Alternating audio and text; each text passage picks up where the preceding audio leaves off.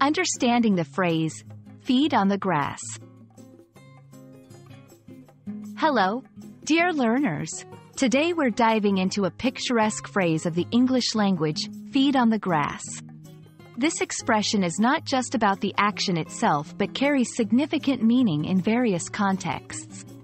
Let's explore this evocative phrase together, understand its implications, and learn how to use it effectively in our conversations. The phrase, feed on the grass, primarily refers to the action of animals like cows, sheep, or goats eating grass.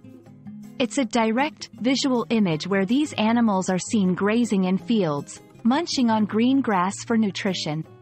This action is essential for their survival and is a part of their natural behavior.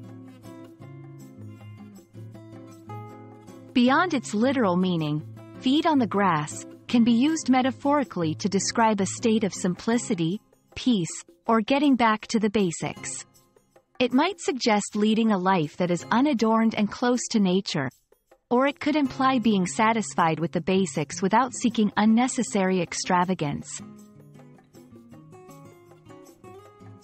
To fully grasp the phrase, let's look at some examples.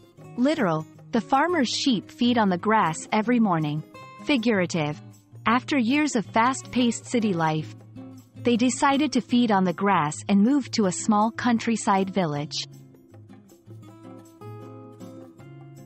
In some cultures, feed on the grass can symbolize abundance and prosperity, as lush, green fields often represent fertility and wealth.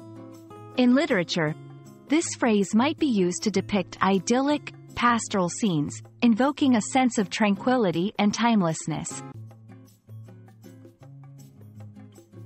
Understanding the phrase, feed on the grass, enriches your English vocabulary, allowing you to appreciate its nuances and use it aptly in various contexts.